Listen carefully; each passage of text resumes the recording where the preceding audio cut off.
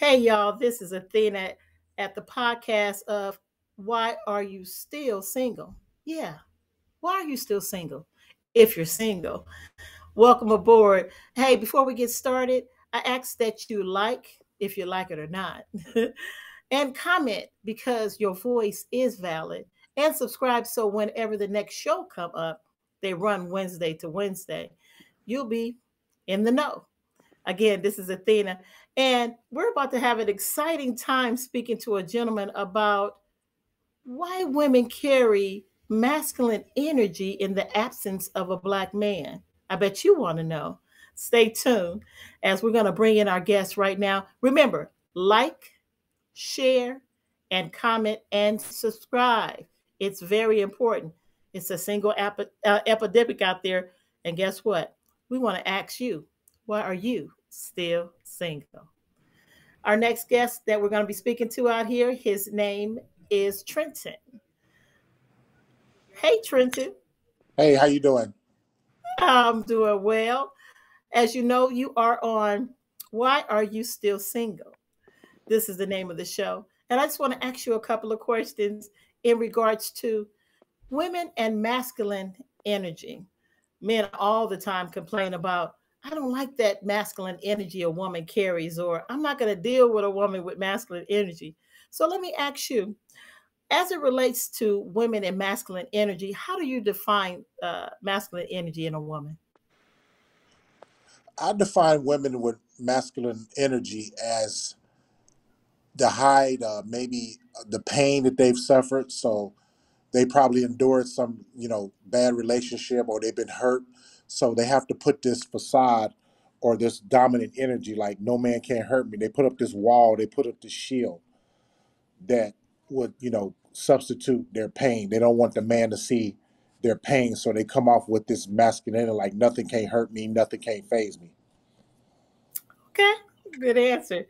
Now, as it relates to being a black man and dating women with masculine energy, um, how do you, in a relationship with a woman with masculine energy, uh, perceive her? Do you like if you're dating a woman for the first time and you notice that she has masculine energy?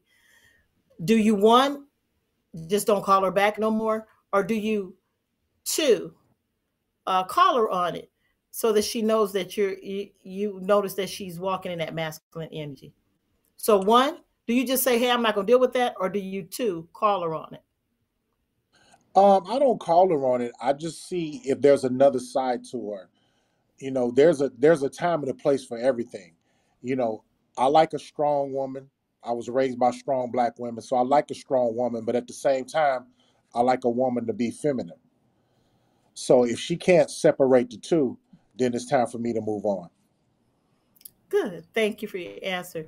Now, as it relates to the absence of black men in women's lives, do you think that play a major role of women having to make their own decisions or man up or be in that masculine energy? I think so. I've spoke to a lot of friends who had fathers who was out the apple place, and they said that that's the reason why they were single or they had a bad choice of men because they was looking for that father figure that they didn't have growing up. Okay. So the role of a man in his masculine energy is just quickly just to make decisions and say, woman, this is just going to be it. This is how we're going to roll. So when you are around a woman that is aggressive and in that masculine energy, and she's quick to make the decision, and it seems like it's best for you all, how does that make you feel? I don't have a problem in it. I prefer a woman to make decisions. And I like a woman that knows what she wants and goes after and pursue it. That's actually a turn on for me. So I don't have a problem, if she say this is how it is and with her, masculinity, I don't have a problem with it. I embrace it. Okay, that sounds fine from your perspective. Most men would like to be the one that leads, and that's just different men. I guess I have to rephrase the question, like if you're in a relationship and you're the man of the house and generally you're making the decisions for you and her, and she, Yeah. what do you call it? She oversteps you and makes the decisions. How does that make you feel without conferring with you? That's what I'm saying. Oh, okay. In that aspect, Yeah, yes, yes, yeah. we're living together. Yes, because I believe, the Bible, or I was raised to believe that the Bible, the man is the head of the household. However, he should still uh, discuss issues with his wife, and if they can't come to agreement overall, he should make the final decision, and she should respect that if he is truly the head of the household. Okay, Well, thank so you for that. yeah. No, go ahead. So, and like what you were saying is, how would I feel if she just said, go ahead and do it? Then I would feel that you betrayed my role in this relationship as head of the household. You gonna do what you gonna do, then we need to have a conversation. Okay. So if you were talking to the younger generation of men that are seeing this dominance in women, far as masculine energy, what would you say as we close up our interview here on why are you still single? Uh, what would you say to the younger men, far as dealing with these young ladies that are very aggressive and assertive, and some would say disrespectful, but walking in some of that masculine energy?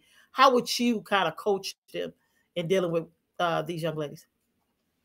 I would tell them, to take a step back, look at the situation, listen, watch her movements, how she moves, how she walks, how she talks, and then you move accordingly. If that's something you want to deal with, then you deal with. Not, you walk away.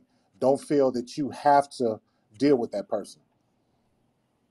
Thank you. Good advice. And before we close, I want to ask everybody out there that's listening, make sure that you like, share, and comment. Remember, your voice is valid, and we want you to not miss any of the shows. And before we leave, the last and final question, Trenton, why are you still single? I'm single because I'm a workaholic. I work a full time job and I work a part time job. I work from 6 to 7 days a week, and I really don't have time, or when I do have time, it's not convenient for that other person. And another reason why I'm still single is I have a problem with commitment or being consistent when I'm dating. We might date or communicate for about a week, and then you won't hear from me for about 2 or 3 weeks because I'm so busy. So that's why I'm single, still single. Hey, that's But honest I'm as working honest on can get. it. But I'm working on it. I'm working That's on it. honest. That's good. That's honest as honest can good. Thank you so much, Trenton, for coming and sharing your point of view about is it how is it that women becomes masculine with the absence of a black man, on why are you still single? Don't forget to like, share, and subscribe. Make sure you leave a comment because your voice is valid. Bye bye now.